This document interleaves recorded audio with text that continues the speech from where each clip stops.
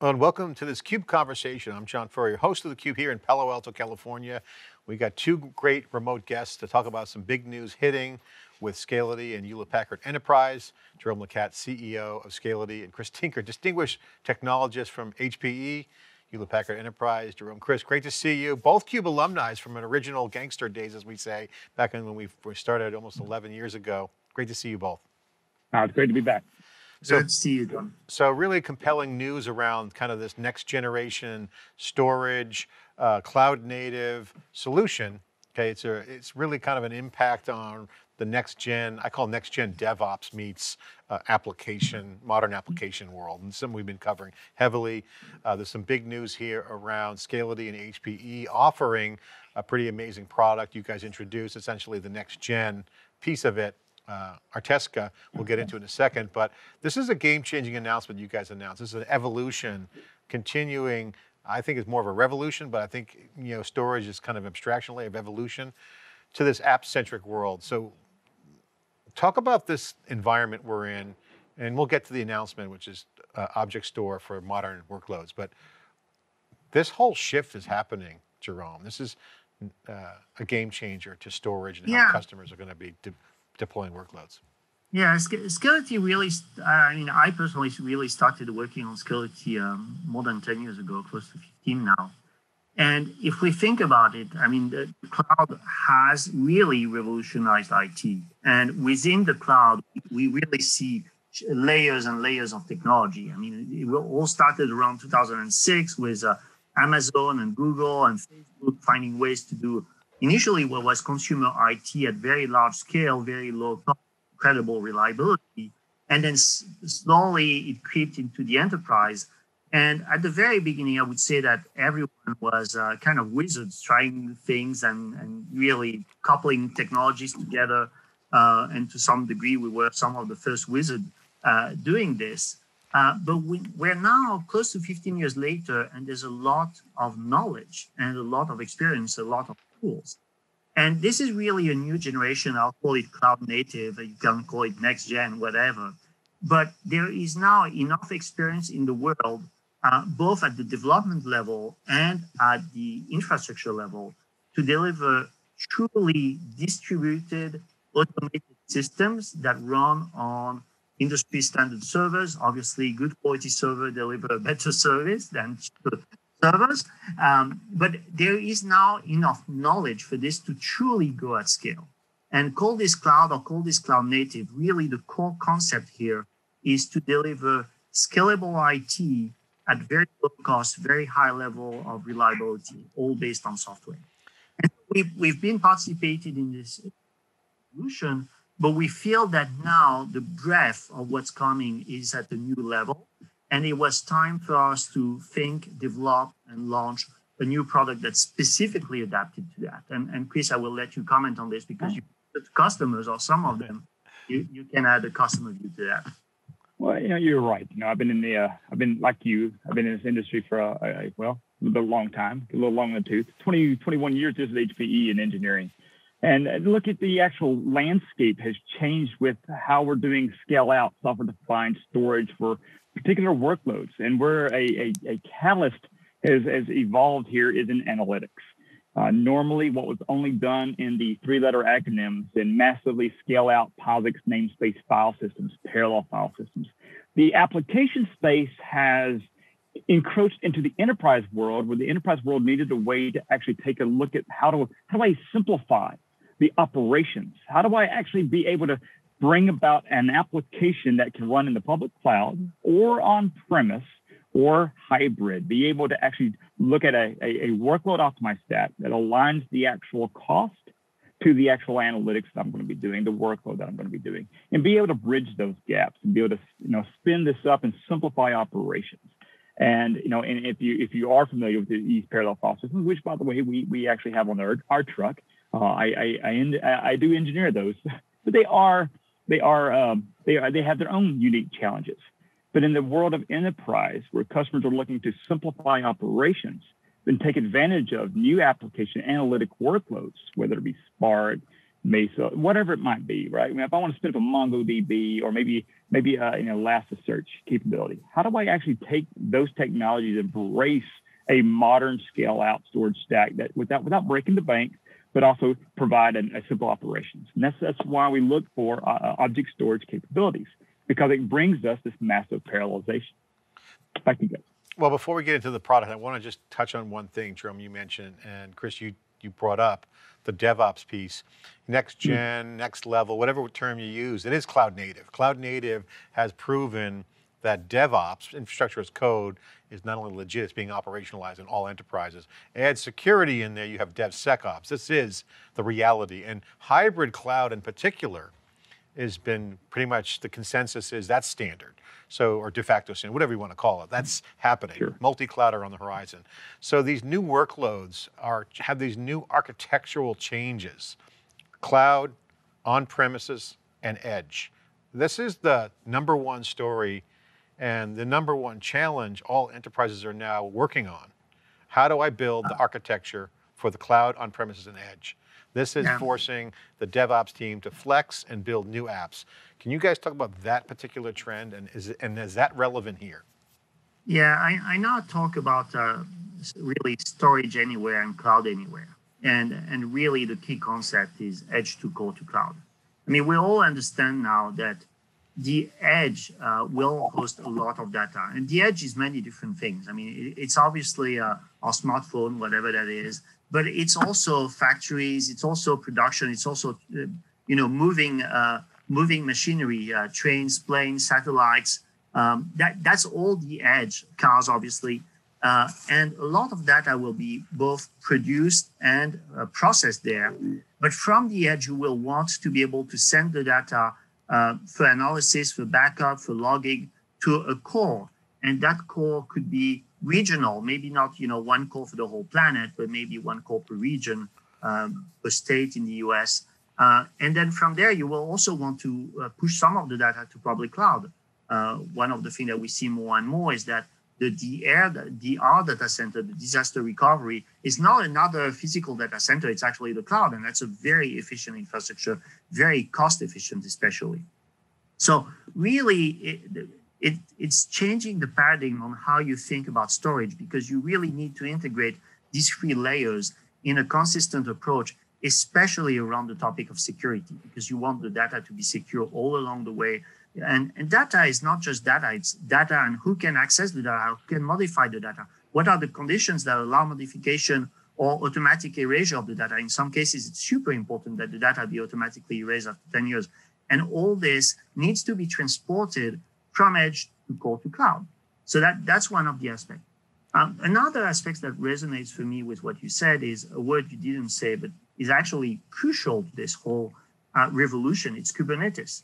I mean, Kubernetes is now a mature technology, and it's just the next level of automatized operation for distributed system, which we didn't have 5 or 10 years ago.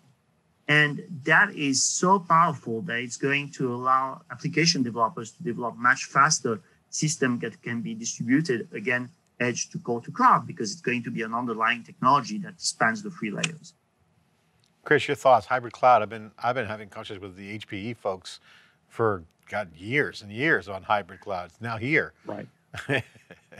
Well, and it's exciting in layout, right? So if you look at whether it be enterprise virtualization, that is the scale out general purpose virtualization workloads, whether it be analytic workloads, whether it be data protection is paramount to all of this. Orchestration is paramount. If you look at that DevSecOps, absolutely. I mean, securing the actual data, the digital asset is absolutely paramount. And if you look at how we do this, look at the investments we're making. If you look at the collaborative platform development, which goes to our partnership with Scality, we're providing them an integral aspect of everything we do. Whether we're bringing Esmeralda, which is our software BU's orchestration. Look at the veneer of its control plane controlling Kubernetes, being able to actually control the actual Kubernetes clusters and the actual backing store for all the analytics that we just talked about. Whether it be a web scale app that is traditionally using a POSIX namespace has now been modernized to take advantage of newer technologies, running in NVMe burst buffers or 100 gig networks with Slingshot network at 200 and 400 gigabit, looking at how do we actually get the actual analytics, the workload to the CPU and have it attached to the data at rest. Where's the data? How do we land the data? And how do we actually align essentially locality of the actual asset to the compute? This is where we can leverage whether it be Azure or Google or name your favorite hyperscaler, leverage those technologies, leveraging the actual persistent store. And this is where Scality is with this object store capability has been an industry trendsetter, setting the actual landscape of how to provide an object store on premise and hybrid cloud, run it in the public cloud, but be able to facilitate data mobility and tie it back to an application. And this is where a lot of things have changed in the world of analytics, because the applications, the newer technologies that are coming on the market have taken advantage of this particular protocol, S3, so they can do web scale, massively parallel concurrent workloads. You know what, let's get into the announcement. I love cool and relevant products, and I think this hits the mark. Scality, you guys have Artesca, which is just announced, and I think we reported on it. You guys have a lightweight, true enterprise-grade object store software for Kubernetes. This is the announcement. Jerome, tell us about it. What's the big deal? Cool and relevant. Come on, this is cool, right? Tell us. I'm super excited. I'm not sure that you're going to see it as we're on screen, but I'm super, super excited. We introduced the Ring 11 years ago, and this is our biggest announcements for the past 11 years. So yes, do pay attention. After looking at all these trends and understanding where we see the future going, we decided that it was time to embark into product. So there's not one line of code that's the same as our previous generation product. They will both coexist. They both have a space in the market. And Artesca was specifically designed for this cloud native era. And what we see is that people want something that's lightweight, especially because it had to go to the edge. They still want the enterprise grade that Scality is known for, and it has to be modern. What we really mean by modern is we see object storage now being the primary storage for many applications, more and more applications. And so we had to be able to deliver the performance that primary storage expects. This idea of Scality serving primary storage is actually not completely new. When we launched Scality 10 years ago, the first application that we were supporting was consumer email, for which we were, and we are still today, the primary storage. So we know what it is to be the primary store. We know what's the level of reliability you need to hit. We know what latency means, and latency is different from throughput, and you really need to optimize both. And I think that still today, we're the only object storage company that protects that through both replication and erasure coding, because we understand that replication is faster, but erasure coding is better and more economical, larger file, where fast in terms of latency doesn't matter so much. So we've been bringing all that experience, but really rethinking a product for that new generation that really is here now. And so we're truly excited. I can speak a little bit more about the product. It's a software. Scality is a software company, and that's why we love to partner with HPE, who's producing amazing servers. For the record and history, the very first deployment of Scality in 2010 was on HPE servers. So this is a long love story here. Yeah. So to come back to Artesca, it's lightweight in the sense that it's easy to use. We can start small. We can start from just one server or one VM instance. I mean, it starts really small, but it can grow infinitely. The fact that we start small, we didn't limit the technology because of that. So you can start from one to many. And it's cloud native in the sense that it's completely Kubernetes compatible. It's Kubernetes orchestrated. It will deploy on many Kubernetes distributions. We're talking obviously with Emerald. We're also talking with Tanzu and with the others in terms of Kubernetes distribution. It will also be able to be run in the cloud. Now, I'm not sure that there will be many true production deployment of Artesca in the cloud, because you already have really good object storage by the cloud providers. But when you are developing something and you want to test dev, Just doing it in the cloud is very practical. So you'll be able to deploy Artesca on a Kubernetes cloud distribution. And it's modern object storage in the sense that it's application centric. A lot of our work is actually validating that our storage is fit for a single purpose application and making sure that we understand the requirement of these applications, that we can guide our customers on how to deploy. And it's really designed to be the primary storage for these new workloads. The big part of the news is your relationship with Hewlett-Packard Enterprise. There's some exclusivity here as part of this announcement. You mentioned the relationship goes back many, many years. We've covered your relationship in the past. Chris, obviously, we cover HPE like a blanket. This is big news for HPE as well. Big news. What is the relationship? Talk about this exclusivity. Could you share about the partnership and the exclusivity piece? Well, the partnership expands into the pan HPE portfolio. We made a massive investment in edge IoT devices.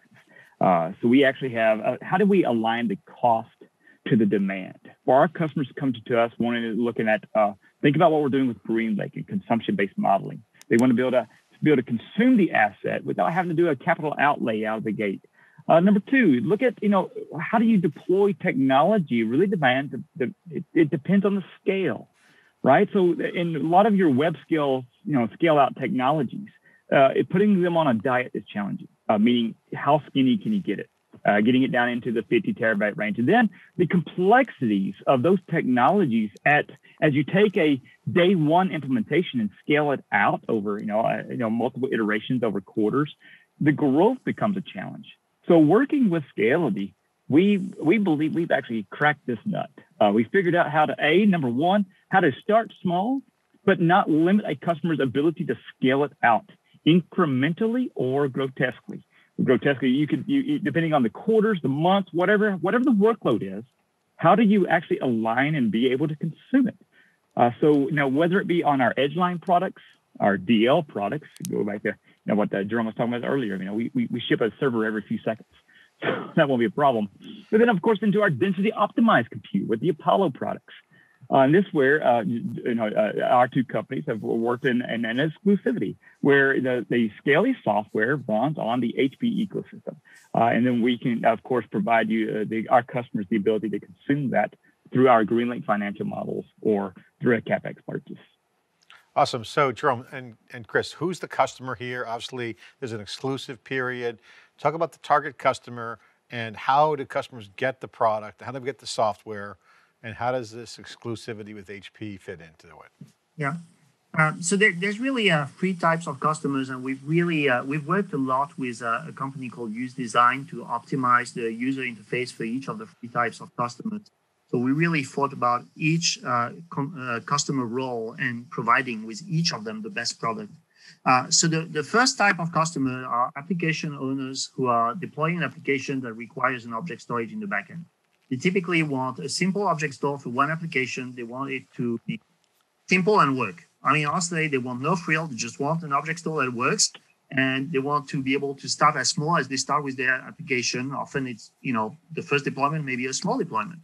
Applications like backup, like Veeam or Rubrik, or analytics like Splunk or Vertica, or file system that now available as a software. Like Citera, there's a really great departmental NAS that works very well that needs an object store in the backend. Or for high performance computing, Weka file system is an amazing file system. We also have vertical applications like Broadpeak, for example, who provides Origin and VOD software for broadcasters. So all these applications, they request an object store in the backend, and you just need a simple, high performance, working well object store, and Artesca is perfect for that. The second type of people that we think will be interested by Artesca are essentially developers who are currently developing some Kubernetes or cloud native application, your next gen. And as part of the development stack, it's getting better and better when you're developing a cloud native application to really target an object storage rather than NFS as your persistent layer. It just, think about generations of technologies, and NFS and file system were great 25 years ago. It's an amazing technology. But now when you want to develop a distributed scalable application, object store is a better fit because it's the same generation. And so same thing. I mean, they're developing something. They need an object store that they can develop on. So they want it very lightweight, but they also want a product that their enterprise or their customers will be able to rely on for years and years on. And this guy's a really great fit for that. The third type of customer are more architects, I would say, IT architects that are designing distributed edge system where they're going to have 50 factories, 1,000 planes, 1 million cars. They're going to have some local storage, which they want to replicate to the core and possibly also to the cloud. And as they design these really new generation workloads that are incredibly distributed, but with local storage, Autodesk is a really great fit for that. And talk about the HP exclusive, Chris. What's how does that fit in? Do they buy through Scality? Can they get it for the HP? Are you guys working together on how customers can procure? Both ways. Yeah, both ways. They can procure it through Scality. They can procure it through HPE.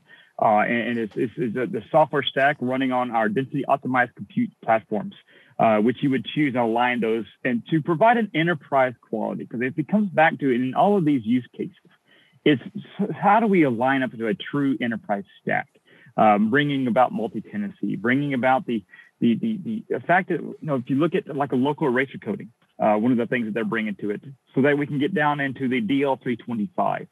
So with the exclusivity, you actually get choice. And that choice comes into our entire portfolio, whether it be the Edgeline platform, the DL325 AMD processing stack, or the Intel DL380s, or whether it be the Apollos, or like I said, there's so many ample choices there that facilitate this. And it just allows us to align those two strategies. Awesome. And I think the Kubernetes piece is really relevant because, I've been interviewing folks, practitioners, and Kubernetes is very much maturing fast. It's definitely the centerpiece of the cloud native, both below the line, if you will, below, under the hood for the infrastructure, and then for apps, they want to program on top of it. That's critical. I mean, Jerome, this is the future. Yeah, if you don't mind, I'd like to come back for a minute on the exclusive with HP. So we did a 6-month exclusive, and the very reason we could do this is because HP has such breadth of server portfolio. And so we can go from, really simple, very cheap, HDD on DL380. I mean, it's a machine that retails for, I think, $40. I mean, it's really like simple system, 50 terabyte. We can have the DL325 that Chris mentioned. That is really a powerhouse, all NVMe, flash, all the storage is NVMe, very fast processors, or dense large system like the Apollo 4500. So it's a very large breadth of portfolio. We support the whole portfolio, and we work together on this. So I want to say that one of the reasons, and I want to send kudos to HP for the breadth of the server line, really. As mentioned, Autodesk can be ordered from either company, hand in hand together. So anyway, you'll see both of us, and our field is working incredibly well together. Well, just on that point, I think just for clarification, was this co-designed by Scality and HPE? Because Chris, you mentioned the configuration of your systems. Can you guys, Chris, quickly talk about the design, so co-design? From a code base, the software is entirely designed and developed by Scality. From testing and performance and server, this really was a joint work with HP providing both hardware and manpower so that we could accelerate the testing phase. Chris, HPE's just been doing such a great job of really focused on this. I know I've been covering it for years before it was fashionable. The idea of apps working no matter where it lives, public cloud, data center, or edge. You mentioned Edgeline, it's been around for a while. App-centric, developer-friendly, cloud-first has been an HPE kind of guiding first principle for many, many years. Well, it has, and as our CEO Antonio Neri has said it, by 2022, everything will be able to be consumed as a service in our portfolio, and then this stack allows the simplicity and the consumability of the technology and the granulation of it allows us to simplify the installation, simplify the actual deployment, bring it into a cloud ecosystem, but more importantly for the end customer, They simply get an enterprise quality product running on a density optimized stack that they can consume through a orchestrated, simplistic interface. That's customers. That's what they're wanting for today. Is where they come to me and ask, "Hey, how do I need I've got this new app, new project," and it goes back to who's actually coming. It's no longer the IT people who are actually coming to us. It's the lines of business. It's that entire dimension of business owners coming to us, going, "This is my challenge, and how can you, HPE, help us?" And we rely on our breadth of technology, but also our breadth of partners to come together. And of course, Scality is hand in hand in our collaborative business unit, our collaborative storage product engineering group that actually brought this to market. So we're very excited about this solution. Chris, thanks for that input and great insight. Jerome, congratulations on a great partnership with HPE, obviously great joint customer base. Congratulations on the product release here, a big moving the ball down the field, as they say, new functionality, cloud native, object store, phenomenal. So wrap up the interview. Tell us your vision for Scality and the future of storage. Yeah, I think I'll start. I mean, Scality is going to be an amazing leader. He's already. Yeah, so, I have 3 themes that I think will govern how storage is going. And obviously, Mark Andreessen said it, software is everywhere and software is eating the world. So definitely that's going to be true in the data center and storage in particular. But the 3 trends that are more specific are, first of all, I think that security, performance, and agility is now basic expectation. It's not it's not like an additional feature. It's just the basic table stake: security, performance, and agility. The second thing is, and we've talked about it during this conversation, is edge to core. You need to think your platform with edge, core, and cloud. You don't want to have separate systems, separate design, interface point for edge, and then think about core, and then think about cloud, and then think about the diverse cloud. All this needs to be integrated in a design. And the third thing that I see as a major trend for the next 10 years is data sovereignty. More and more, you need to think about where is the data residing, what are the legal challenges, what is the level of protection, against who are you protected, what is your independence strategy? How do you keep, as a company, being independent from the people you need to be independent? And I say companies, but this is also true for public services. So these for me are the 3 big trends. And I do believe that software-defined distributed architecture are necessary for these trends, but you also need to think about being truly enterprise-grade, and that has been one of our focus with the design of our Tesca.